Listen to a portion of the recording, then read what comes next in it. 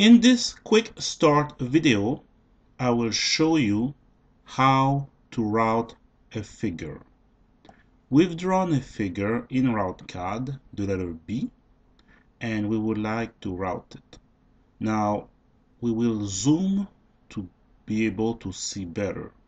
We do Ctrl-Alt-X to zoom twice, and once more.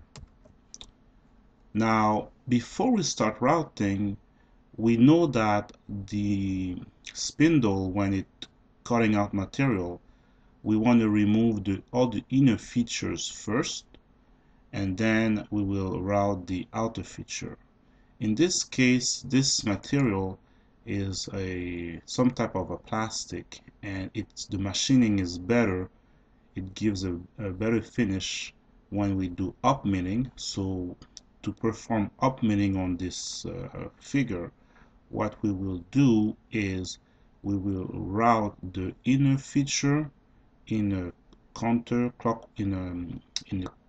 clockwise way, because the spindle is turning clockwise. So we'll route the inner feature in a clockwise way, and the outer features, we'll route the outer features in a counterclockwise way. So let's start. To start defining the first route, we will do Control T. Now we get a warning message that tells us how we can show the route as we're routing this figure. We click OK, and it also tells us the direction of routing matters when machining objects. Generally, for a clockwise turning spindle, it is preferable to route outer feature counterclockwise and inner feature clockwise. This is up milling. This comment is true for certain materials, but not for all. And basically, but in the case of this particular material, it is true that up milling gives a better finish. So we will be performing up milling. Click on OK. Now we will select segment because we want to route one component at a time. We will start by routing this first line over here. So to route it, all we have to do is to click on it, and we can see the arrow going up, which means that the routing starts at this location and goes up. Also, we have select display show route arrow, so we can see how the routing will look like. If we click on show route, we can see how thick the routing will be, because the drill size is 0.31 centimeter, which is 1/8 of an inch. It's a small drill, and this distance here is 1/8 of an inch, or 0.31 centimeter.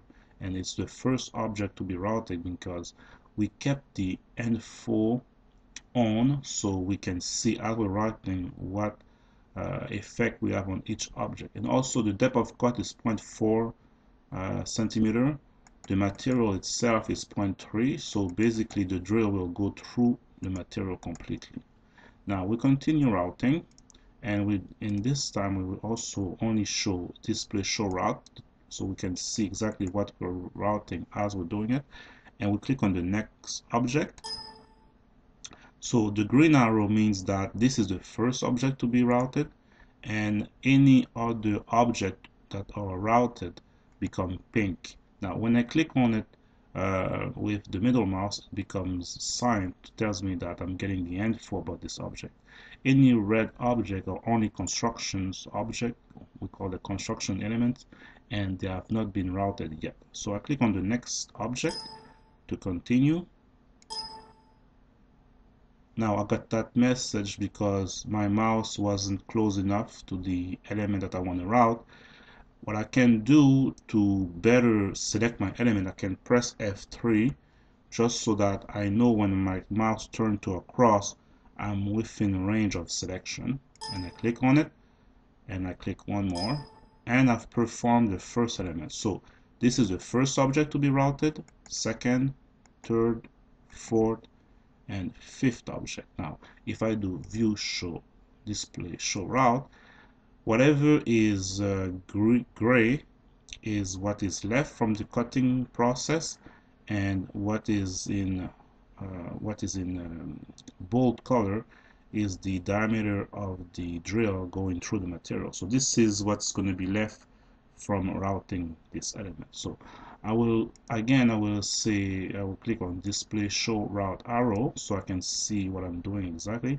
Now I did a clockwise, I went in a clockwise way for the first element in this letter I'm trying to route, and I will do the same thing for the second inner element over here. I click again, so I can see these lines become dashed. What it means is that the routing process goes around this element inside, and then it basically moves to the next element. So the cutting tool will move up, so that's why this line is dashed. The cutting tool will move up out of the material and then go back in the material at that location. It starts here and goes over here. Now I'll continue routing all the inner features, and I'm done. So I've done the two inner features. So this feature will basically disconnect. If I do view show route, these two features will disconnect from the main material. Now all of this is material that is left over, so it will hold, it will stay there. These two inner features will disconnect because I route them completely, so this will be what is left out. Now we will be routing the outer section, and we'll be doing it in a counterclockwise way this time. So again, I will do display show route arrow, and I will start from the top. So you can see that the dashed line is going up because after doing this this inner feature, the cutting tool moves up in the air and then goes to that location and then goes back in the material and moves down. So now I continue.